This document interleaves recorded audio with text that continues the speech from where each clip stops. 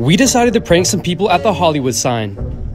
Mountain lions are well known in California, and some have even been seen by the Hollywood sign. So the plan for this prank was to take a wireless speaker, hide it in a bush while I hide it in another bush, where I could then activate the sounds of mountain lions like this.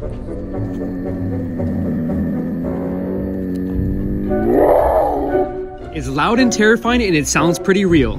30 minutes later, after waiting, we finally found someone that was out taking pictures. Here he is taking some selfies, and if you look to the left, I'm actually in my ghillie suit hiding. Time to get him.